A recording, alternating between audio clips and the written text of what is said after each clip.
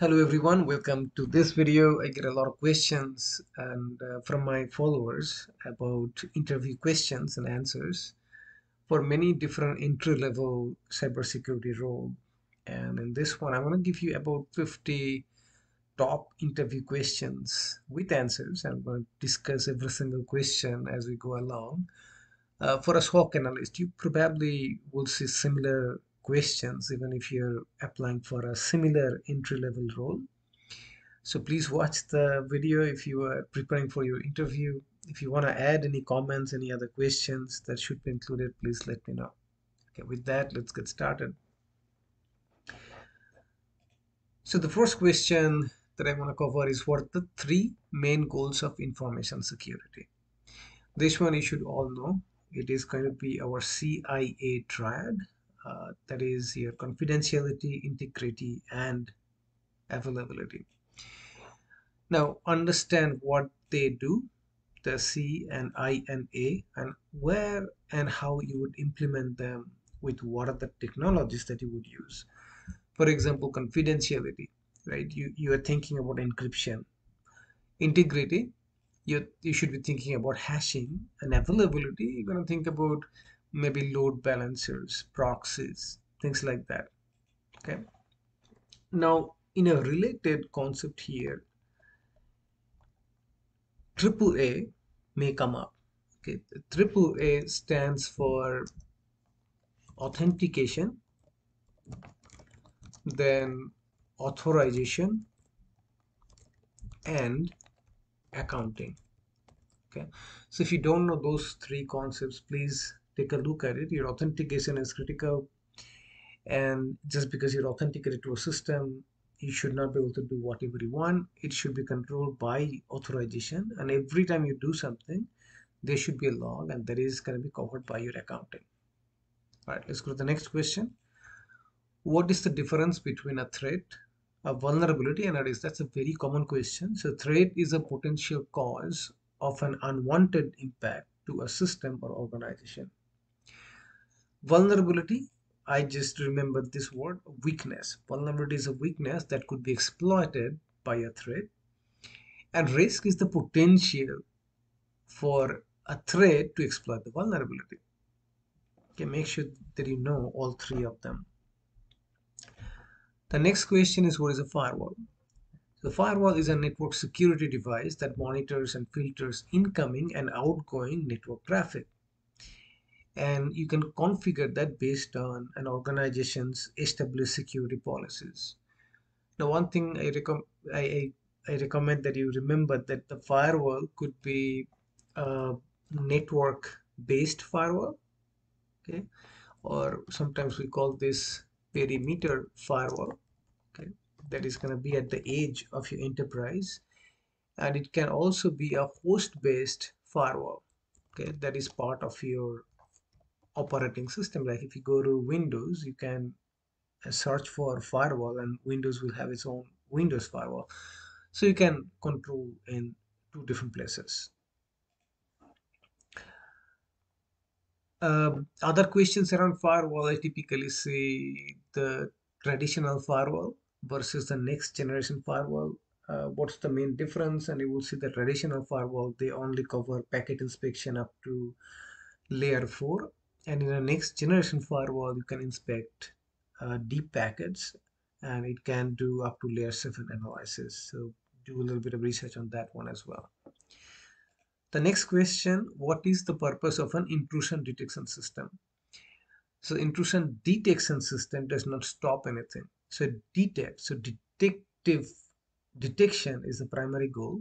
So it's going to monitor network traffic for suspicious activity and alert the system or a network administrator. Okay, so it's just so you have a baseline that you have already determined for your organization. Whenever there's a deviation, you have some alerts that is that is that will be in effect, and you will get an email notification so you can investigate what's happening.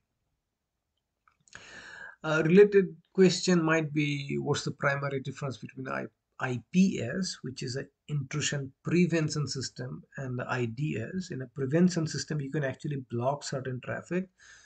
With the detection system implementation, it's not possible. Now another quick tip that IPS and IDS, it could be the same too. The same too, maybe like for example Cisco ASA. You can configure that in a detective mode, and once you are ready, you can turn on the protective feature. Okay, the next question. Explain the difference between symmetric and asymmetric encryption. So this is also very important. Just make sure you know that in a symmetric encryption, we use only one key. So the one key is going to be used for encryption, and the same key is going to be used for the decryption. Compared to the asymmetric encryption, we use two different keys. The one key we're going to use for the encryption, and the other key we're going to use for the decryption. Now, some related question. A lot of time, the interviewer would ask you, okay, HTTPS. Okay, what is this S stands for, right? So HTTP is ransom port 80. That is clear text, not secure. HTTPS, it runs on port 443. It is secure. We use TLS. And the question they would ask, okay, what kind of encryption are you using in HTTPS? Is it symmetric or asymmetric? That is typically a trick question because we use both. So you should answer in HTTPS. We use both symmetric and asymmetric encryption together. How? Do some research. Okay, next question. What is multi-factor authentication? That's also very common. It's a very important security feature that is going to give you a lot of benefits securing your organization because identities are top target. Okay. So what is the answer? A security system that requires more than one method of authentication from independent categories of credentials to verify user's identity. Like know about something you know, something you have, something you are. Like those are the different type of authentication that you can have, and you have to have multiple different one to meet the multi-factor authentication criteria. Let's move to the next question. What is a DDoS attack? DDoS, the first D stands for the distributed, and that is very, very difficult to fight against.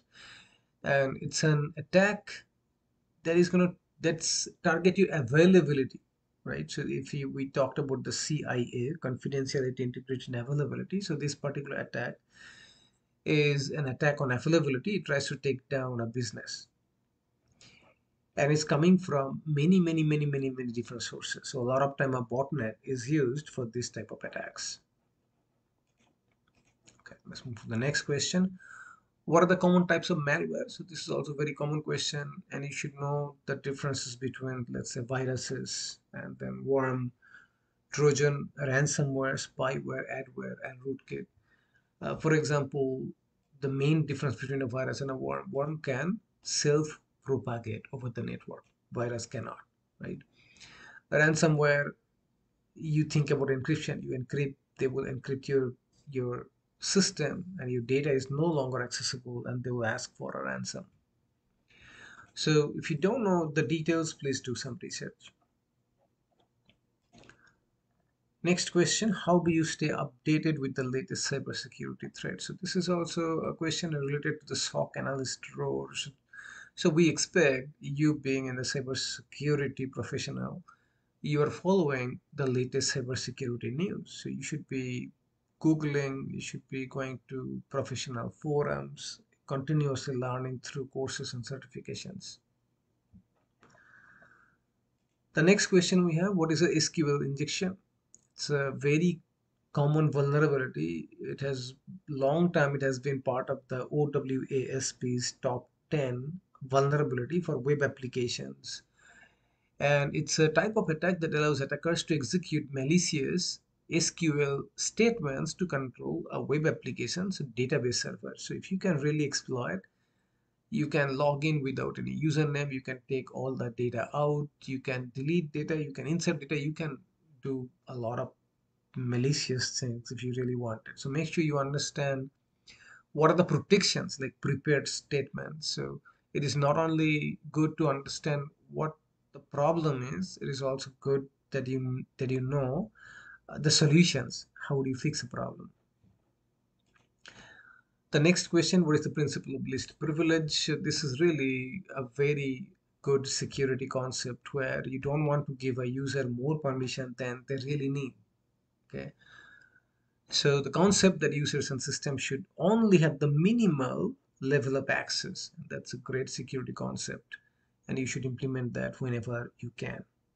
Now it is more difficult to implement in real world, but from a security theoretical standpoint, that should be your answer. The next question, what is the difference between a black box and a white box testing? Now, black box testing, you have given no knowledge of the internal working of an application. So maybe you're hiring a third party who would come and do a pen testing, but you have given them nothing. Okay. So you are really trying to see if a threat which is out somewhere outside of your organization, what can they do? What's your risk?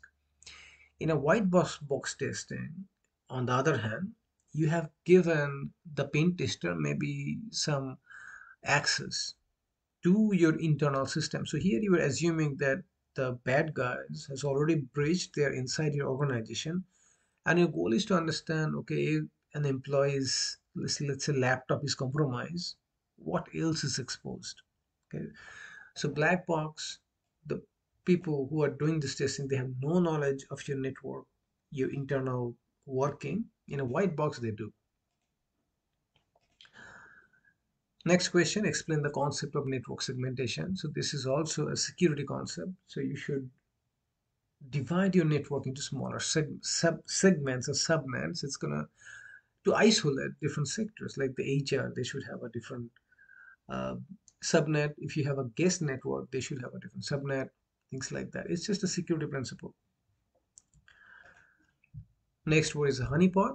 And this is honeypot is really what I like to think about is a reverse social engineering, where you are really trying to trick the bad guy to come to you so that you can learn about their mechanisms, what they're using, their tactics, techniques, and procedures, so you can better prepare yourself. So these are really systems with some fake data or fake service that's just running there.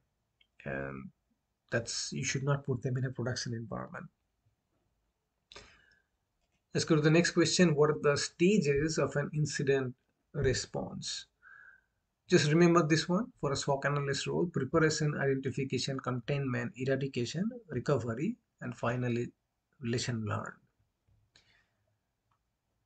Let's go to the next question. What is social engineering? This is also a really important today, and just know that there is no technical control for social engineering.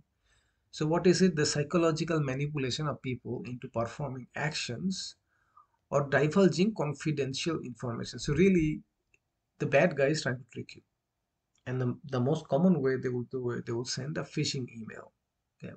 So the employee training is all you can do. More you do is better. Next one, explain the term phishing. So phishing is a technique used to trick individuals into providing sensitive information by pretending to be a trustworthy entity in electronic communication. So that's email. The next one, what is a security policy? Now, without security policy, nobody can be secure. If you are an organization, you must have security policies. They should highlight what's your goal, what are you trying to do. So security policy are a set of rules and practices that specify how an organization manages, protects, and distributes sensitive information. The next question, what is a VPN and how does it work? So VPN is also very important, especially in a world today where a lot of people are working from home and they have to connect it to their company network, and they will go over the internet, but they definitely would like to have the connection secured. So VPN provides this virtual tunnel where the connectivity between the home network to the company network is completely encrypted. The next one, what is a security breach? So security breach is an incident that results in unauthorized access to data, applications, services, networks, or devices. So next, go to the next one. What is a zero-day vulnerability? That is also a very common question. So zero-day vulnerability really means that we came to know about some vulnerability and the vendor has no patch for it just yet. Okay, so there is a gap between now, it's known, and you'll find a lot of time GitHub, they will have exploitation code available and it will be, attacked actively, and there's a gap because vendor has to do research, they have to get the developers and write some fix for it, right? So the entire time until the vulnerability discovered till the patch is released, you can call that a zero-day vulnerability. The next question, explain the concept of defense in depth. That's also a very important security concept, that as a security professional, you should implement security in multiple layers. For example, just because you have very good authentication, the username and password, all of that MFA, you should not ignore encryption, right? If you just have encryption and let's say your authentication, they're both good, you should still implement your network segmentation. Okay, so that's the idea. Like you implement security in multiple layers such that even if one layer is breached, you have control in other layers to give you the protection that you need.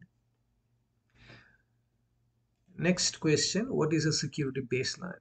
So security baseline is really a set of security objectives that are derived from established standards and best practices. Now the question is, where are you going to get it? Okay. Now there are organizations who would publish the security baselines, okay, and just do a Google on security baseline for let's say Windows Server 2022, and you come up with a whole bunch of setting. And there are professional tools like Qualys, like Neshes, that can go and look at your system and tell you whether you have a deviation from the recommended security baseline. Okay, and then from there you can work on it and fix the problems if it's relevant to your organization. Okay, going to the next question, what is a port scanning? So this is a common method that everybody uses, both the good guys and the bad guys, to identify open ports and services available on a network system. Okay, and as a good guy, you're looking for unused port that you should close. And as a bad guy, you're also doing the same, but your goal is to exploit and get into your system using some of the ports that are still open. All right, let's go to the next question. The next one is, what is a man in the middle attack? So this is one of the very common question that I see, and the answer is an attack where the attacker secretly intercepts and relays messages between two parties who believes they are communicating directly with each other. So really it's somebody sitting at the middle and looking at all the traffic that is going from one end to the other end. And right here, if you are using protocol that are not secure like HTTP, FTP, things like that, which runs on a clear text like even telnet, then the guy who is doing the man in the middle attack will be able to look at your password, your sensitive information, download documents, all of that stuff. So let's go to the next question. Uh, what is the role of encryption in data protection? Now, encryption is critical, especially in security, and again, go back to your CIA triad: confidentiality, integrity, and availability. Encryption solves the confidentiality pillar of our CIA triad. What is a botnet? Botnet, you will see a lot in the news. Typically, they will have a command and control center, or sometimes we call the bot head.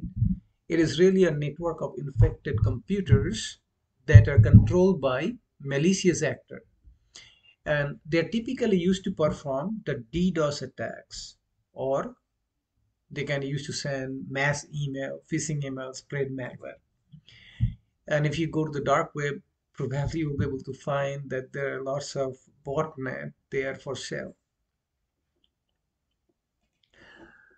The next question, how would you secure a wireless network? Now, pretty much securing any network, you would be using something like a encryption, and for wireless, you can use WPA3. You should change the default password. You should disable the older protocol like WPS, and you should be regularly updating the firmware as well. The next question, what is the difference between IPS and IDS? This one we discussed earlier as well. IPS and IDS doesn't mean that they have to be two different hardware or uh, software-based solution. It could be a single device.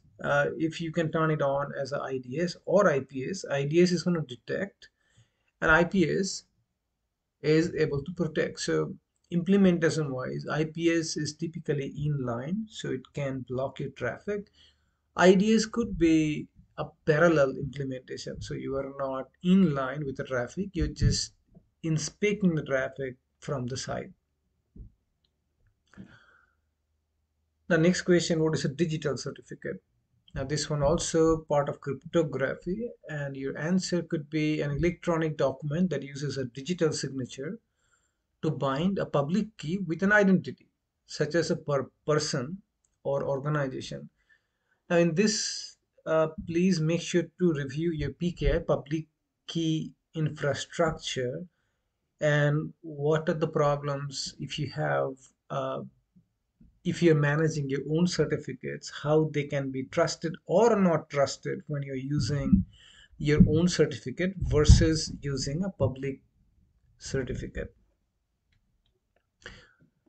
The next question, what is a security operations center, which is a SOC? And if you're getting a SOC analyst role, you should know that this is a centralized unit that deals with security issues on an organization and technical level, typically responsible for monitoring and analyzing an organization's security posture. So typically, a lot of time you would think that they will have a dedicated room, they will have large dashboards where you will see real-time attacks, what's going on out in the world. You get threat intel feed, and you have lots of analysts that are working hopefully 24 by 7 to look at major attacks and reviewing if your organization have an impact and taking necessary actions to mitigate the threat. Or the next question, what are the key elements of a security audit? So this is also very important. Just logging and having that data is not enough. If you don't audit, if you don't take any action on the data that you're collecting, then it's useless. So what are the key elements? Planning, testing, and evaluating controls, examining compliance with policies, and reporting findings and recommendations. Now, security audit could be internal. It could also be done by a third-party vendor.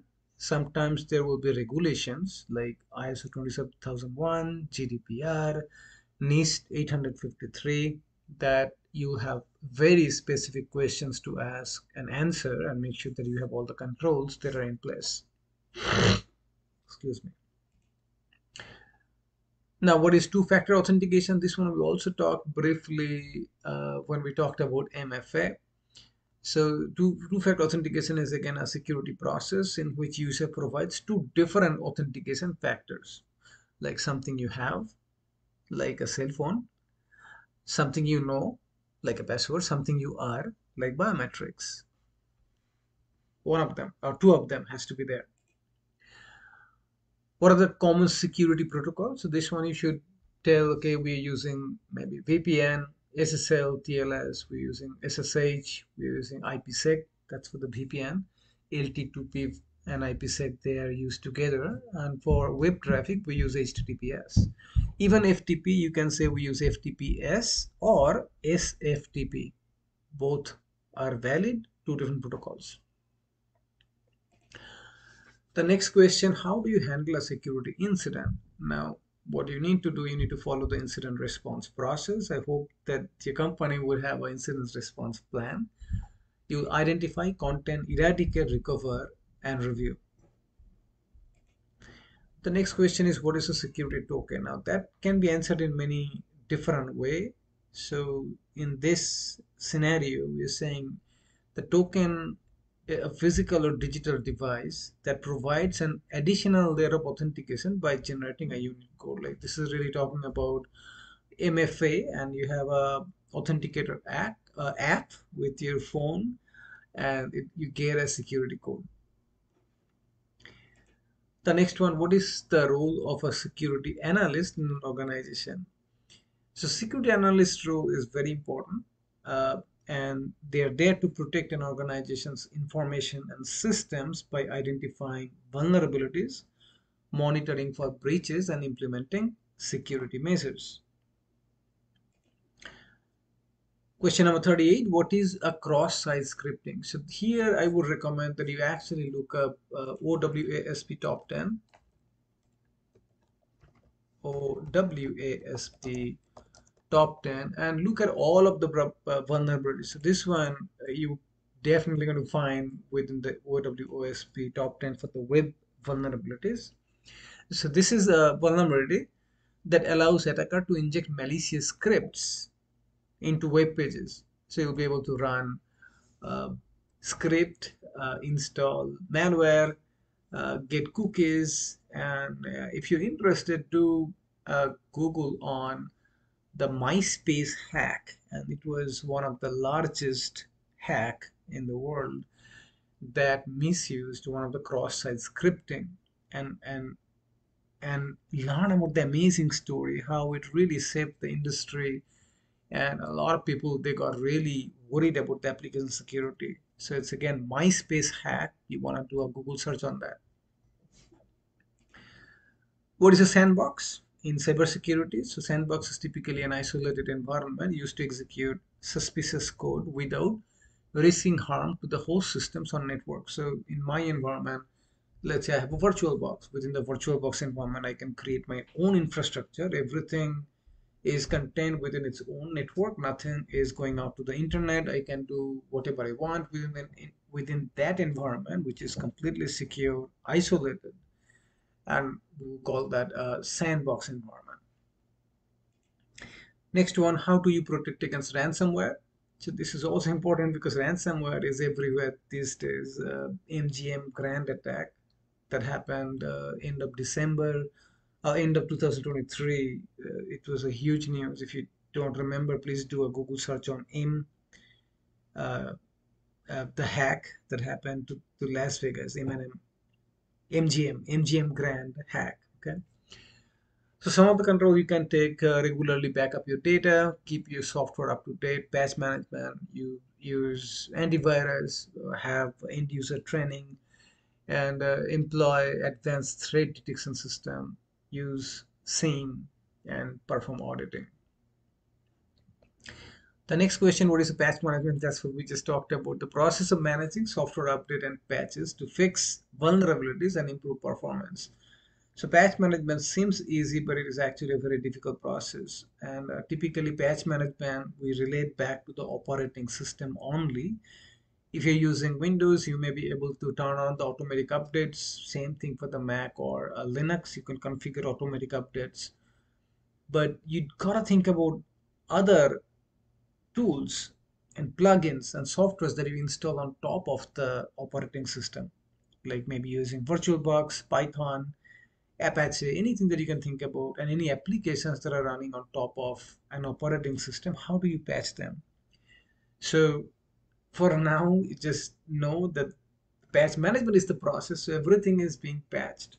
Okay, how you do that is actually more complex than you think. Okay, the next one, what are some of the common encryption algorithm? So here I would recommend go beyond what I have an answer here. So and know some of the common symmetric and asymmetric algorithms as well, like AES. Okay, that's symmetric, and before AES there used to be DES. Okay, DES actually we referred here, so let's put it back. RSA, this is gonna be asymmetric one. Okay, so learn about the common encryption algorithm, and definitely know which one is still a standard. Like DES is no longer in use and not recommended. You should be using AES at this time. The next question, what is a security incident? Any event that compromises the confidentiality, integrity, or availability of an information asset, we call that an incident. So event could be many. Not every event is an incident, but every incident is an event. Let's go to the next question. What is the role of an antivirus software? So this one you should know: to detect, prevent, and remove malware from computer system. And today, if you're just using signature-based antivirus, you're probably not doing justice to yourself. It should be using behavior-based, anomaly-based detection as well. Look at Windows Defender, and you will know what I'm talking about. The next question, what is the data leakage? That is also critical in today's environment, and a lot of advanced persistent threat groups, they're targeting data that is owned by different organizations. Once they have the data, their sensitive information, confidential information, customer data, their details, SSN, they can sell all the data back to the market. And data leakage means that somehow somebody got access to your data and it is being exfiltrated to some external party without your knowledge. The next question, what is a certificate authority? I've already mentioned you should look at the PKI, public key infrastructure, and this is part of it. So certificate authority is an entity that issues digital certificates and validates the identity of the certificate holder. The next question, what are security best practices for managing passwords? So that might be a question you might get. So common sense, use strong, unique passwords, change them regularly, do not share, do not use the same password to go to every single website that you have an account with. Like the password that you're using for LinkedIn, do not use it for Facebook. The password that you have for Facebook, do not use it for your bank, right? Things like that. So for every single one, you should have their own password. Just the best guess, best practice. The next one, what is the role of a penetration tester? Here, penetration tester will come and they're going to simulate attacks on systems to identify vulnerabilities and provide recommendations for providing security. A lot of time, pen tests really, you need proof, so they would actually exploit some of the vulnerabilities that they will identify and show a proof of concept that this is what you have and this is how I have penetrated to your system, and that's the risk.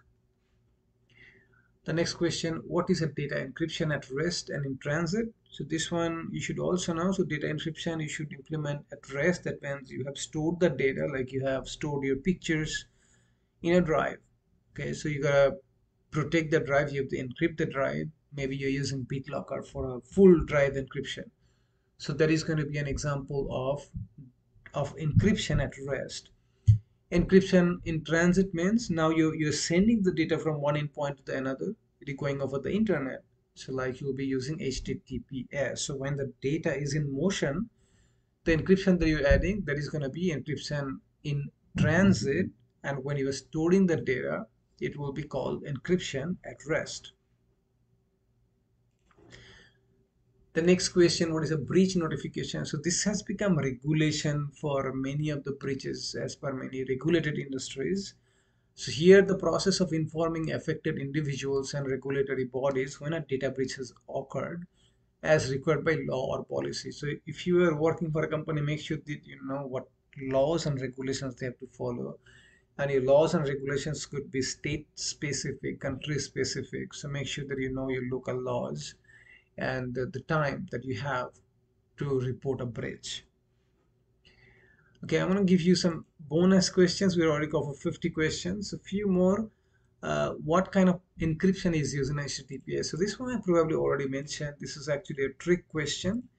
In encryption that we use with HTTPS, that S is for TLS, we actually use both symmetric and asymmetric. So the asymmetric encryption used to exchange the key, and when you are transmitting data, you'll be using a symmetric encryption. So please do a Google if you want to know more about this particular topic. It's a long one, so I'm going to cover that in another video. The next question, what is the minimum version of TLS that is still safe to use? So the HTTPS and the ACE originally it stood for SSL. It's secure socket layer. None of the SSL versions are secure at this time. and you should be only using TLS, which is called the transport layer security. Transport layer security version 1 and version 1.1, both of them are now broken. You should not use them. The minimum version that's still valid as of June of 2024 is 1.2, although version 1.3 is already out, and I recommend that you start using them as soon as you can.